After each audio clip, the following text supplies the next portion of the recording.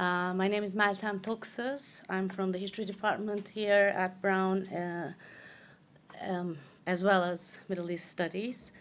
I'm very, very happy to have Dilan Okcuoglu present her research of late years, of the few recent years in Turkey, and on the very subject she's going to talk about today. It's not very surprising to have a speaker and topic on this, on the borders of Turkey today, as I'm sure you all know. These very borders are changing almost daily these days by the latest Turkish invasion, continuous Turkish invasion into Syria along the Kurdish inhabited areas. Dilan Okcuoglu, Dr. Dilan Okcuoglu, comes to us today from Washington, D.C. at, as it says there, Global Kurdish Studies American University, which is a second postdoctoral position for her after her first postdoc at Cornell University last year. Dilan is a very fresh PhD in the sense that she finished her PhD in 2019 that used her fieldwork in the Turkish cities of Van and Hakkari, located along the borders of Turkey, but also Iraq, Iran, and predominantly inhabited by Kurds. Dilan is in the process of preparing her book, tentatively titled "Control, Resistance, and Containment on Turkey's Kurdish Borderlands." The book project is expected to be finished in the next year or so. Without further ado, I welcome Dilan for this difficult topic. Come on.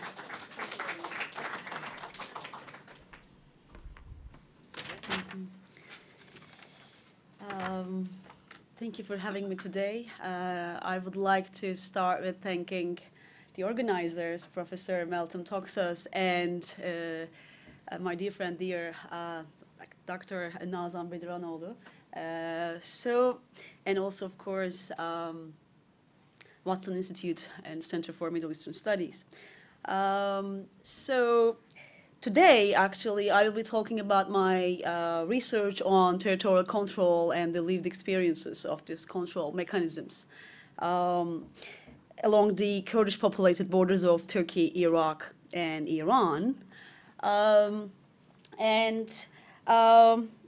the research is based on my 12 months of ethnographic fieldwork in this area from the summer of 2013 to the summer of 2014. It was not, of course, my first time in the region. I traveled there in different times, and also I'm from Dersim, so I'm not unfamiliar with the dynamics of Turkish-Kurdish relations and politics since, I don't know, since probably my politicized childhood, actually. So the main research question here for today's talk is the following one. How the mechanisms of territorial control by the Turkish state shape the lived experiences of the Kurdish people in this contested borderlands? Actually, we can, of course, put this question in a different way, but of course, quite relevant way, which is that what does Turkey's Kurdish borderlands lay out in terms of control and its lived experiences at the margins, right? So this is a part of, as I said, this is a part of the broader project, which I did for my PhD degree. And the main question that I asked in that project was quite relevant to this one, but a little bit different. So you can take that question as the kind of umbrella question under which I also scrutinized some sub-questions. But today I want to specifically focus on mechanisms of control and people's narrations and experiences of these mechanisms. So I actually addressed this question by using two methods. So in order to study the policies of control, I used institutionalism, including historical and sociological institutionalism, as well as process tracing to understand and explain the evolution of policies. So it's better to just mention this at the outset, that there are two main components of this research. One is policy dimension, the other is narrative dimension, okay? So for the second dimension, I of course used political ethnography. And as I said, it's like 1 year ethnographic research. So the main finding of this research is that I try to come up with a typology of control. And I will actually show you a table which also tells you what I understand by that. What is this typology? So what is it about? What are the components or definitive features of this typology, right? So what are today's objectives? What are the objectives of today's talk? First, I would like to briefly present this typology. Second, I would like to show you that intense use of control, intense use of territorial control, has negative impact on the relationship between the state, Turkish state, and the Kurds. So in another way, actually, we can also say that, that's why I mentioned that broader question at the beginning,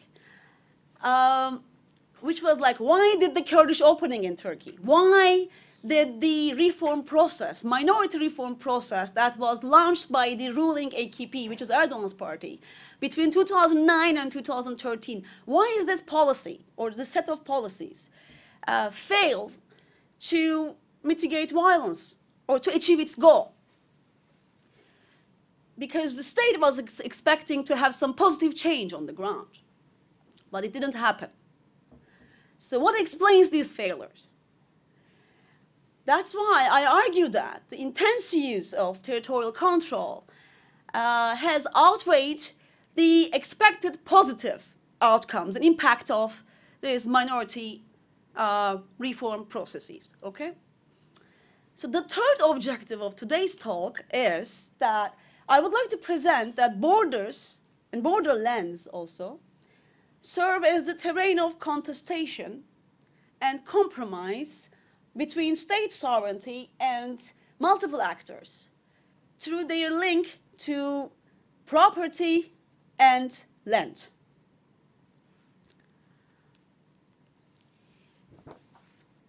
So let me give you a brief historical context before I share the details of this typology with you and some of the mechanisms that I developed in that typology. So what is this historical context? What happened in the 90s?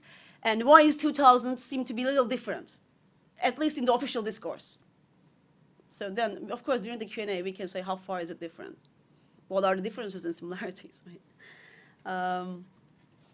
So 1990s, actually, in the 1990s, we can say that Turkey's rural Kurdistan, most of the towns and villages in the Kurdish region became the center of warfare between the state and the PKK. So PKK, Partiya Karkeran Kurdistan, Kurdistan's Workers' Party, is an armed guerrilla movement which was officially established in 1984. And this armed uprising started after the 1980 coup, military coup. So most of the Kurdish politicians, Kurdish civilians, intellectuals, they were arrested and they were tortured during that time. Not only Kurds, also Turkish leftist progressive groups. But of course, that period had some particularities, unique features for Kurds. We can also come back to that during the Q&A. So what happened in the Diyarbakir prison? What does it signify? Why is it important to understand the emergence of PKK in the history of Turkey and Kurdistan? So these are some of the questions that I would like to talk. But as I said, for this talk, for now, it's important to remember that 1990s were the time when the state used counterinsurgency strategies excessively. And what are these counterinsurgency strategies that were used against Kurds during that time? Of course, here we are talking about the direct use of violence, but also this can also include some indirect forms that I can just give you some examples. Here, the direct use of violence was primarily the result of these counterinsurgency strategies led by the Turkish security forces and paramilitary groups. And these strategies actually included military occupation, enforced disappearances, abandonment of villages, forced displacement, which also refers to the strategy of depopulation, curfews. Some of you are quite familiar if you know what happened in Cizre in 2016. Not only in Cizre, also Slopin, Nusaybin, Silvan, Farkin, and others. So curfews, extrajudicial killings, as well as collusion with some right-wing groups, some of whom were also used as paramilitaries against civilians, intellectuals, journalists. So in addition to these harsh, violent instruments, we also speak about the use of indirect methods, right? Some of which are the state-sponsored spying system. This also refers to village guard system. These are the co-opted Kurds who are hired by the state in their fight against the PKK. So these subtle forms also include stigmatization, humiliation, isolation, as well as cooptation, as I said. So even if both sides develop their capacities for warfare over the course of years, the cost of enduring war was too high. For instance, PKK announced 4 ceasefires throughout the 1990s. 1993, 1995, 96, 1998, right before the leader of PKK, Öcalan, was arrested in 1999, and that year as well. And it was a kind of public announcement which was in national news for some time. However, none of these ended with a durable peace. And meanwhile, the long-term consequences actually had become too much for the state as well. So when we look at those years, what we see is that the cost becomes unbearable for both sides. So the domestic but also international dynamics were prone to launching some change. Some of you, of course, or most of us in literature, we may also call that democratic change. The pressure comes from outside, but also from inside. So minority reform process led by Turkey's ruling AKP, I think, was initiated in that kind of context. Because there are some arguments in literature saying that the motivation for AKP to launch these minority reforms was mostly because of their willingness to be part of EU. The pressure came from outside. But actually, I challenge that argument. And I also say that pressure was coming from inside as well. So then, again, the relevant question, the important question here is then, so what is that pressure that's coming from inside, right? So I think my answer, which looks at control mechanisms and their impact on the ground, also speaks to that question. So after AKP came to power in 2002, we can roughly talk about a three-stage process. Of course, there are some critical moments affecting the relationship between the state and PKK, which has profound impact on the ground, on the everyday lives of people living in these contested areas. But for me, the most important period was 2009 and 2013. And of course, the following 2 years, during which PKK and the state both were actually committed to the ongoing peace talks. That's why there was a ceasefire. And I conducted my field work during that time. Otherwise, I don't think that I would be able to travel in most of those villages and towns, because I was traveling in Van, which is a city right beside Turkish-Iranian borders, and then this is the first half of my field work, and then the second half I moved to Hakkari, which is a border city beside Turkey, Iraq, and Iran. It's surrounded by these three nation states where Kurds are populated, and most of them are also living in the borders. So both sides of the borders are populated by Kurds. And some of these Kurds are quite politicized. And that city and the surrounding area is also actually very political, because they support pro-Kurdish party, HDP, which is known as HDP now, or Democratic Regions Party, DBP. PKK can recruit many fighters from those areas, and those borders are also porous, so PKK guerrillas can easily infiltrate through the borders from one side to the other, and also likewise Turkish army can launch many cross-border operations in the same area, especially for those who know the history.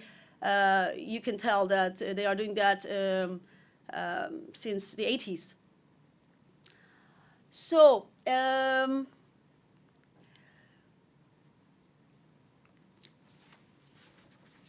actually, if this is the case, if this is the background, what do I argue here, right? As I said, the findings are pretty clear, the typology of territorial control. And I will explain that in this next slide. And I will primarily focus on the first three rows. But before that, I just want to clarify. Even if I mentioned the question a couple times, I just want to clarify my argument. As I said in the first slide, that the intensive use of territorial control negated the expected positive outcome of the so-called Kurdish process, or Kurdish opening, or democratic initiatives, whatever you call. Then, actually, I would like to call that dual strategy that is pursued by the state. Okay? So, here we see that on the one hand, states continues their negotiation with the PKK, but on the other hand, they pursue a different approach, and they continue their extensive use of territorial control on the ground. And I make a distinction between macro level of politics and micro level of politics. So here, we can say that my explanation works at two distinct levels. So at the state level, as you can see from this slide, I examine democratic reforms, minority reforms, and detail, at the same time, detail various mechanisms of territorial control. This is the state side, right? So what is the Kurdish response then? Like, what happens at the Kurdish level?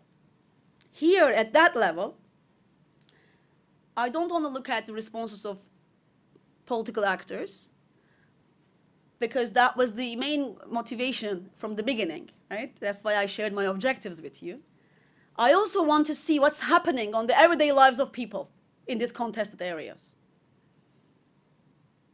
People negotiate at the center, they decide, design policies in Ankara, which is capital city, but how far does that go? So that is the question that I had at the back of my mind from the beginning. Because even in universities we're quite privileged, we come together, we talk about politics, and we read, we sometimes have exchange about many things. But what is the impact on these people's lives? So here you see a couple different arrows, like horizontal arrows and vertical arrows. The vertical arrows here, actually, they show the interaction between the state, Turkish state, and Kurdish actors. It's also important to mention here in this slide that for my research, I interviewed 115 people, because I said Kurdish actors, but who are these actors, right? So the breakdown is like that. 74 of these interviews were with Kurdish civilians, like farmers and villagers, most of whom are IDPs, internal displaced people. And some of these people lost their properties more than once because their hometowns were evacuated and burned at least 2 times, at least twice. This was a very common, very widespread practice, especially in the city called Hakkari. And when I was in Hakkari, during the second half of my fieldwork, I also preferred to move to Çukurca. In Kurdish, it's known Çele. I moved to Çukurca, and I lived in that zero-level border town for 2 months. Towards the end, yes, I had to leave. I was forced to leave the town, and I was directly told by the Turkish police that I stayed too long. You stayed more than 45 days, right? I was like, probably yes. So then I lived in the next like 8 days, something like that.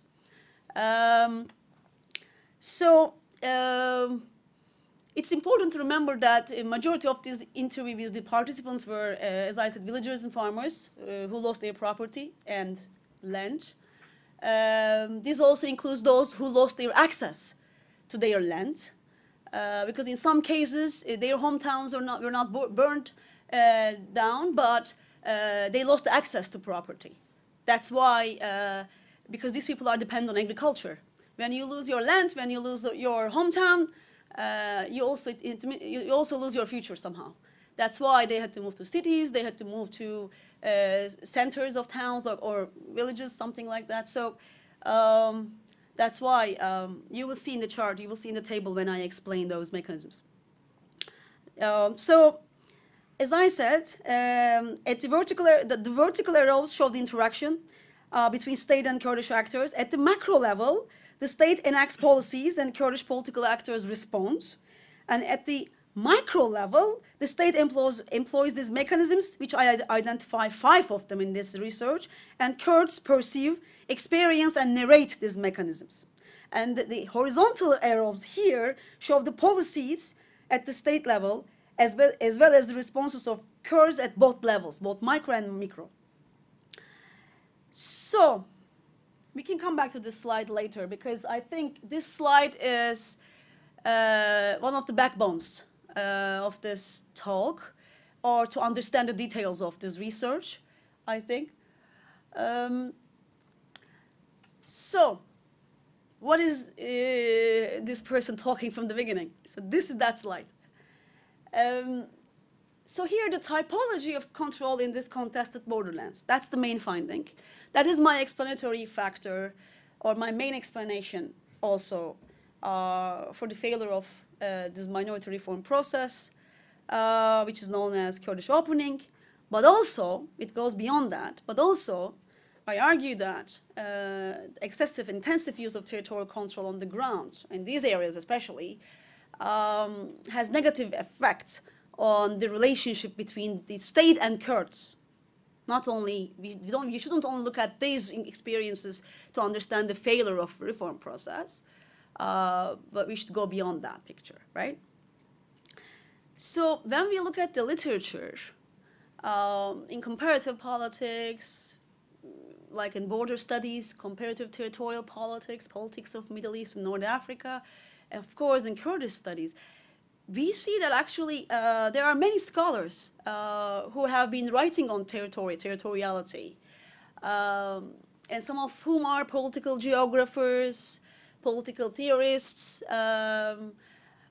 like Palsy or Stuart Eldon, or some other known theorists like David Miller, who is extensively writing on territorial rights. Most of this discussion, of course, is done in democratic settings, quote unquote.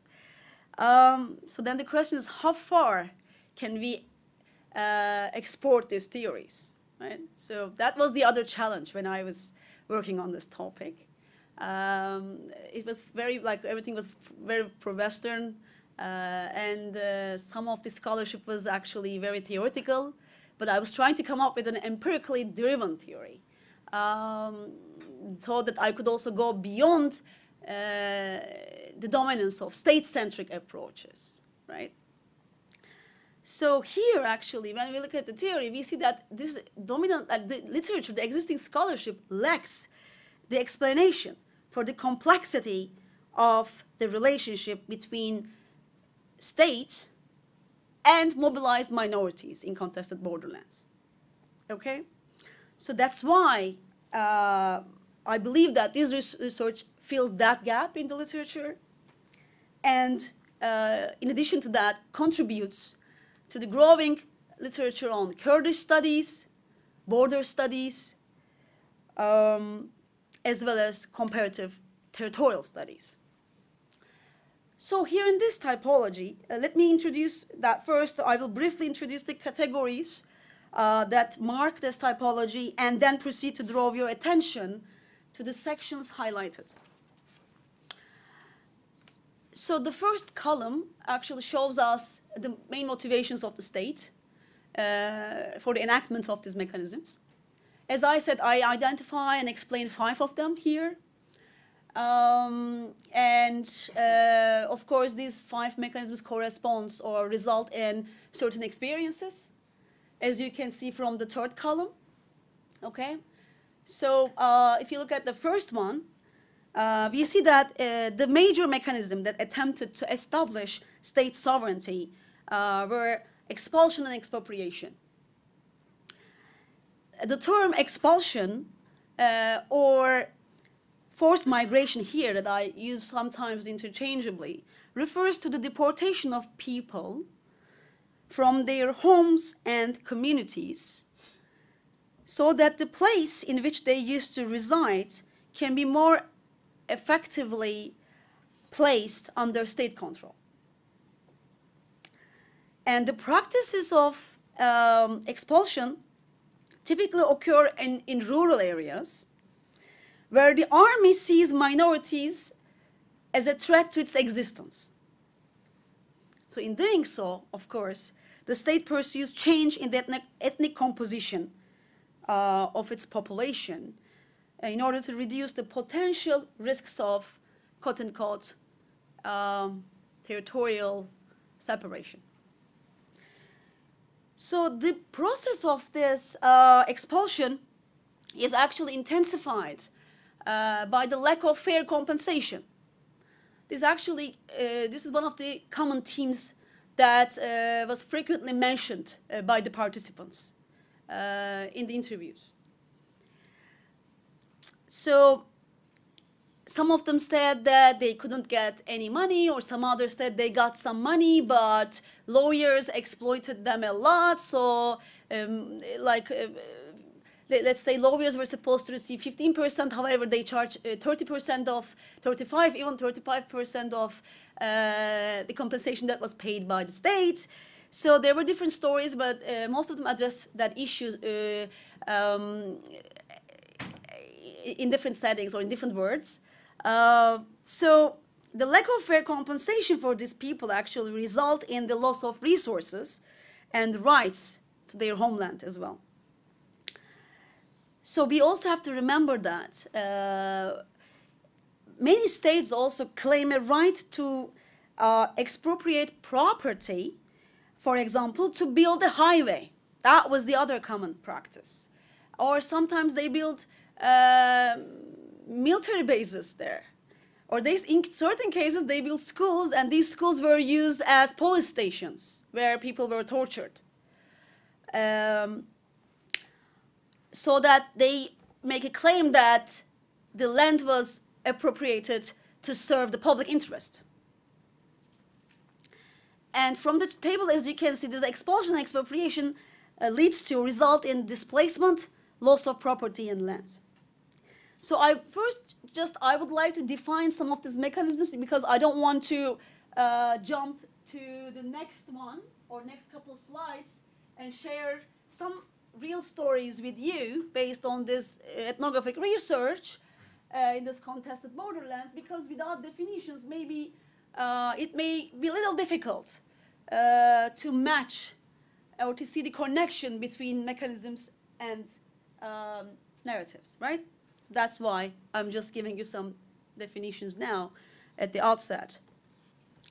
So here the second mechanism, as I said, of course, establishment of state sovereignty is followed by the protection of that sovereignty. So securitization is the other central mechanism of territorial control, largely performed by the army and the police. So what do I mean by securitization here? And interestingly, securitization is experienced as militarization and violence. Even if it's not interesting for some of us, I think it's important to see the gap, because the other purpose here is to show that the design of policy didn't match with its implementation. That's why I look at two sides, both policy dimension and narrative dimension, right? We have to see the gap between these two. And then, of course, if there are some of you who are interested in policy making, we can talk about the further implications of that gap. So here, securitization actually refers to excessive militaristic presence and procedures on that territory, including the restrictions of people's freedom by the use of various surveillance mechanisms, ranging from tools of psychological warfare to actual militaristic instruments, such as thermal cameras. Okay? Of course, it's important to remember that this use of securitization is consistent with its use in international relations literature. So it refers to a shift from normal politics to emergency politics. Okay? It involves the use of extraordinary measures that break, quote unquote, we will come back to that, I think, somehow, that break the normal political rules of the game. So here, the third one is the control of movement across borders. Okay? It's pretty straightforward. Some scholars prefer to call it border management. You can just say border control. I sometimes use them interchangeably, border control and control of movement across borders. So here, it's important to reiterate the fact that through putting restrictions on the flow of people and goods, both entering and exiting the area, this policy aims, of course, at protecting the state border, protecting the territorial integrity of states, right? So at present, the Land Forces Command and the Gendarmerie General Command maintain the security of land borders. So they have different responsibilities, okay? But they share it. Where should we go, and like who's responsible for the enactment of those policies? That's the answer. So the last two I think they are as important as others. So there is no like any order here in the table. But given the time constraint and having like many interviews, abundance of data, I prefer to focus more on the first three for the sake of this talk, but I will be happy to have exchange about the other two mechanisms. I can just briefly mention maybe, as you see from here, right-sizing sub-state territorial units was also another central mechanism of territorial control. This includes both administrative and demographic mechanisms. And these result in the violation of rights and disenfranchisement on the part of people. And the last one is, I think some of us, especially historians, are quite familiar with the last one, I guess, especially those who are working on the history of modern Turkey. So it's the nation-building one, right? So the state tries to create a new territory. And some scholars, maybe Kurol, I guess, he also mentions that it's a Turkification process of geography, something like that, right? This goes hand in hand with other Turkification policies, including your personal space or something. So the Turkification didn't only include remapping geography or nationalizing the landscape, but also redesigning both public and personal life. When the Turkish Republic was established, following the collapse of Ottoman Empire. So nationalizing the landscape here actually results in the denial and loss of cultural heritage and economic practice for people. So it was enacted through multiple policy interventions. These interventions included the changing of geographic names and the renaming of cities and hamlets, the destruction and replacement of historic sites relevant to cultural reproduction of minorities, as well as inserting of images, flags, and monuments of state-holding ethnicity over the landscape. You will see some pictures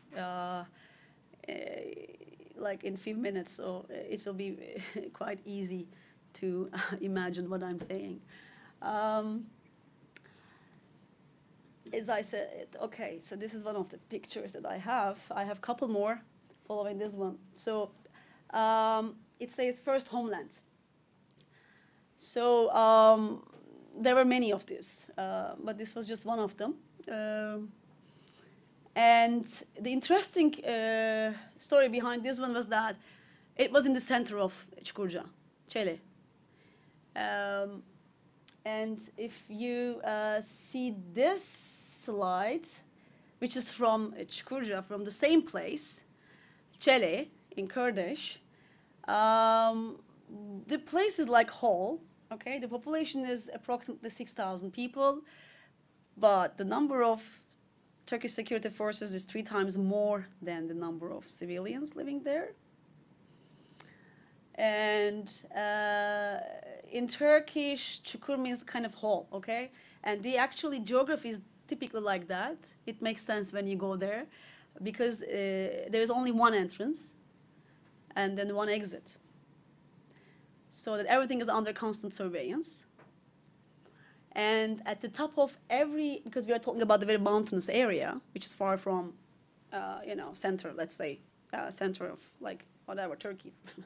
Very mountainous area, remote village, right beside Turkish-Iraqi borders. And at the top of every hill, you can see trenches. Some of them are abandoned, but they're only used in case of need. So they're not completely abandoned. And in most of the cases, they are used by village guards. The exact number of village guards from Çukurca was not known, but some people mentioned that it's more than 200 people. And they didn't talk to me much, or they didn't prefer to share their story with me. Most of the stories were like, when I was a village guard in the 90s, after that I resigned. Most of the stories are like that. So you can tell that many people were forced to serve for the army. If not, they were forced to vacate, actually, their hometown. That was very common, one of the common themes, actually. As you can see from this slide, that at the top of this hill, you see military bases. At the top of every hill, there was one. As I said, if not a complete bases, there was a trench. If not, there were a couple people or some checkpoints along the road, right?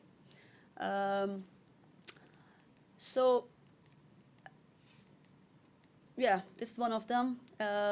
First homeland, the interesting story here is, as I said, just in a nutshell, these houses, they belong to people in the past. But some of them are not used anymore, but now the army uses them, actually. As I said, it's quite easy to turn even the center of villages into military trenches, right? So the first mechanism, as I said, state wants to establish its sovereignty. It's a known story. It's a nation state, yes. If you go back to the Weberian definition of control, yes, it's there. Nothing is surprising.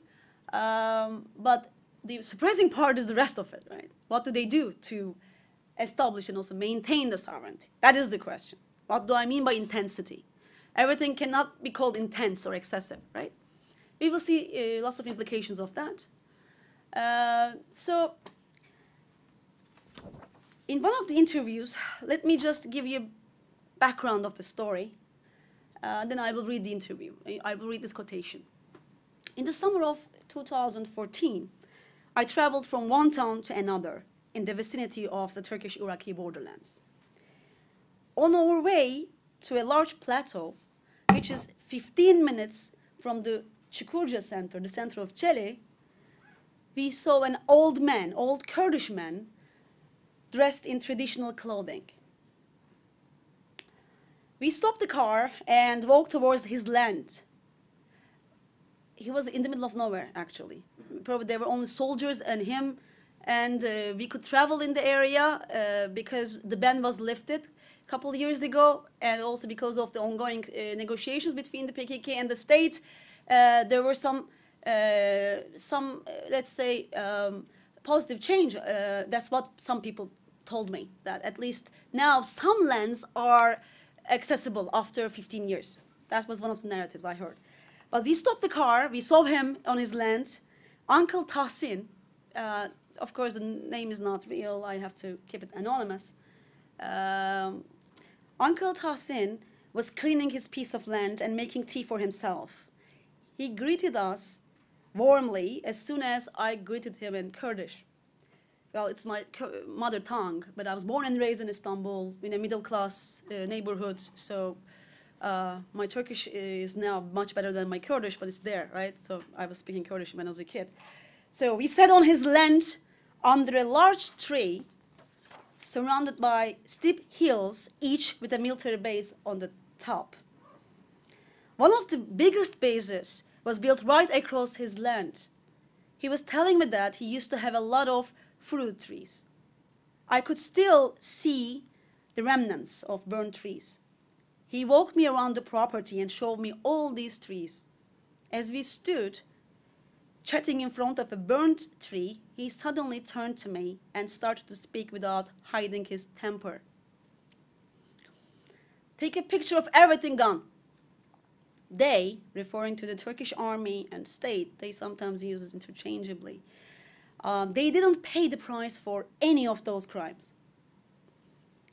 He then explained that he walks to his land every single day, especially in the summer, even if it takes 45 minutes by foot. Uncle Tahsin insisted to make us tea on his land.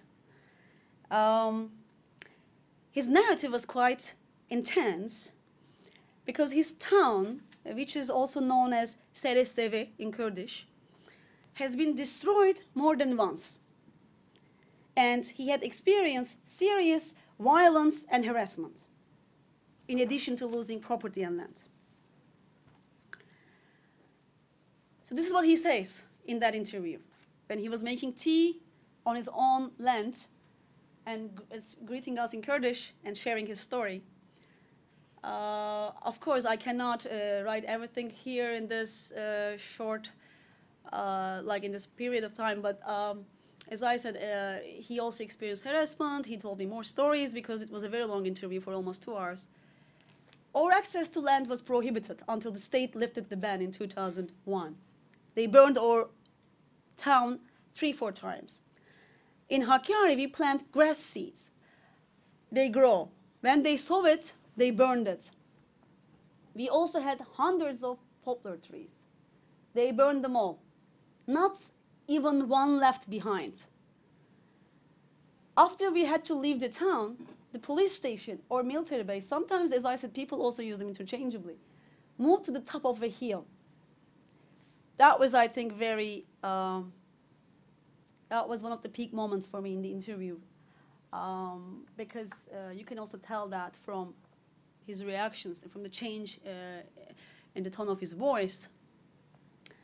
They took the bricks of my house and built a military site. They didn't leave any brick behind, burned all trees and houses to the ground. Now, whenever I come to my land, I see the stones of my house in the wall of the Kalekol every day. So what's Kalekol? Kalekol is this high-tech, castle-like military bases that was established in late 2000s. And the number of them is more than 250 now, as far as I know, based on some data I have. So he sees the stones of his house in the walls of the Kalekol every day.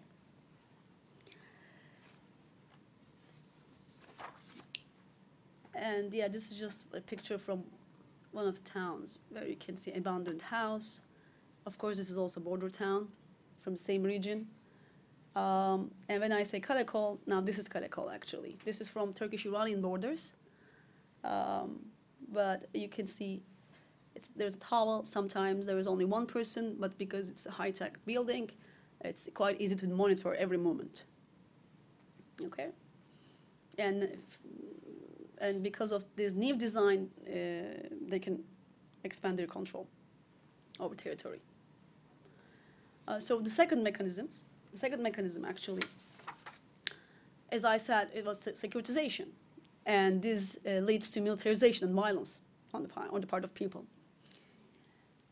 So militarization was actually, I had so much data on this because I realized that militarization included many different techniques and strategies, okay?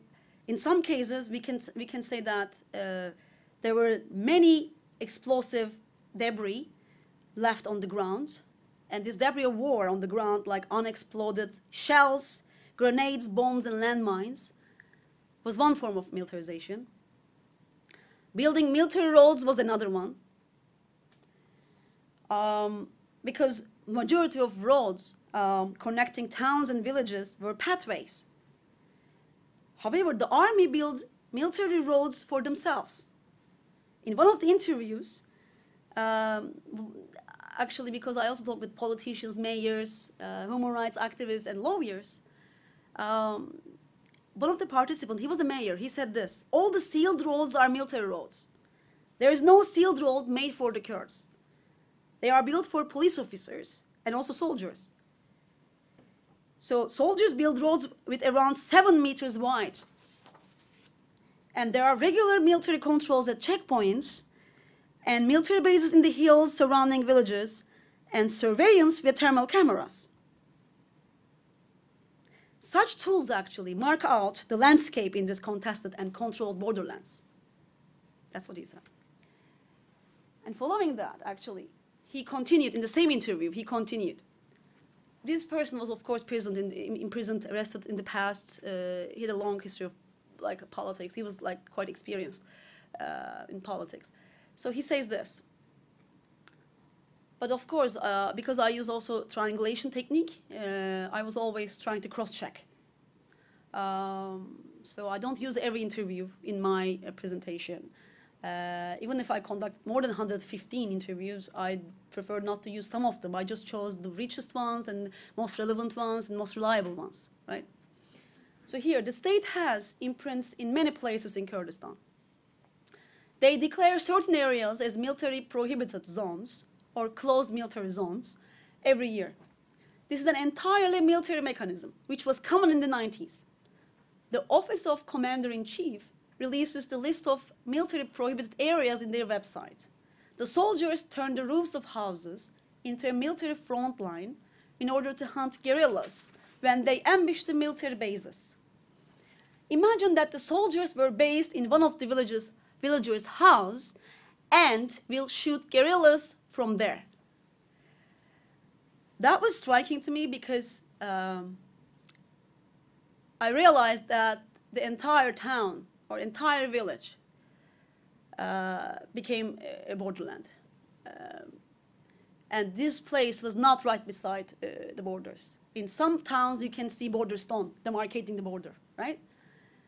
You are that close to the border. Even people are using phones. They have secondary phone line from Iraqi Kurdistan.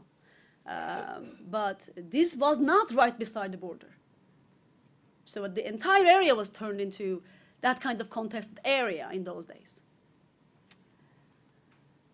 As I said, militarization included a number of techniques, and there were lots of unexploded shells or some exploded shells, the remnants of debris on the ground. So people are just passing by these ones in certain places, especially in the summer when they go to the plateau to feed their animals, right? That was summer and it was snowing. As I said, this is another picture that's from the closed military zone, which is also known as a guerrilla-controlled area. In order to enter the area, you have to get permission from guerrillas, and they give you an ID. They also accompany you during your trip. So this is like zero-level border town, which was completely demolished in the 90s in the fight between both sides. And the final one, as I said, maybe we can talk more about this during the Q&A, but it's the control of movement across borders, which leads to minority fragmentation or fragmentation of the space for minority practices and living, right? So in one of the interviews, actually, the person who is like middle-aged man, and of course I have a number of interviews with women as well, and it was important to have this gender balance.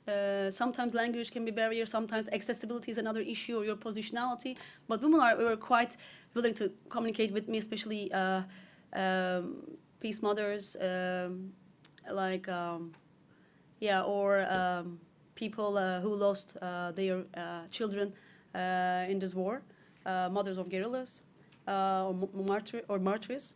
So in that interview, that's what he said to me. Illegal border crossings are seen as the violation of state sovereignty, but they are integral to our ordinary lives here. And the same person, not the same person, another one, but they're not, they are from different villages, but they are living in the same area. He says this: my mother is from Bervari in Iraq. We are their nieces, so we are relatives. Sometimes they belong to the same tribe, okay, Ashiret. Because Ashiret are still quite influential in their life, including politics. So I had to bring my mother to the other side. My aunt was about to die. They didn't let us cross the border. I had to bring my mother by a cart. Just think about that. Most of the roads we use are heavily mined with ordinances. We had to open new roads for ourselves.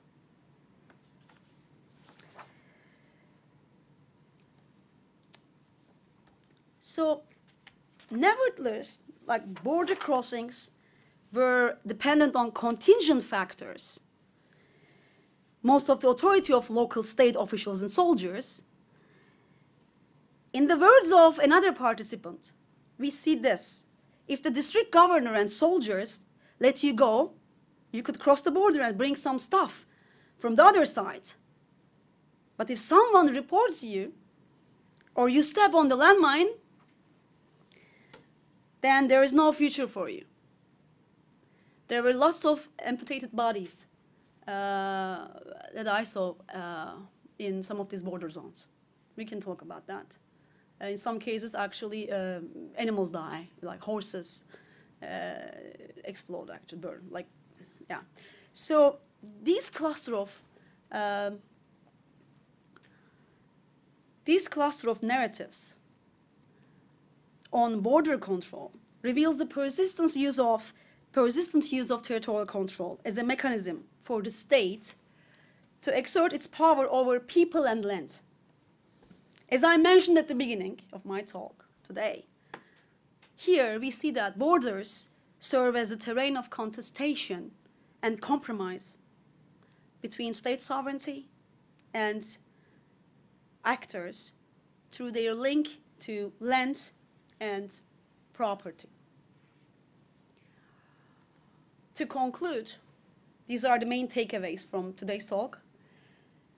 I came up with a typology of territorial control in this study. And I also made a handout. If you want to just go over that or skim through that, some of them are here actually. You can see the theoretical, like some of the theoretical underpinnings of my approach and the map of these Kurdish borderlands, the contested areas. So the second takeaway is that the excessive use, intensive use of territorial control has profound impact on the relationship between state and Kurds in Turkey. The reform process was indeed a top-down project, and the study of these contested borderlands indicate that the top-down projects are more likely to fail. Thank you very much for your patience.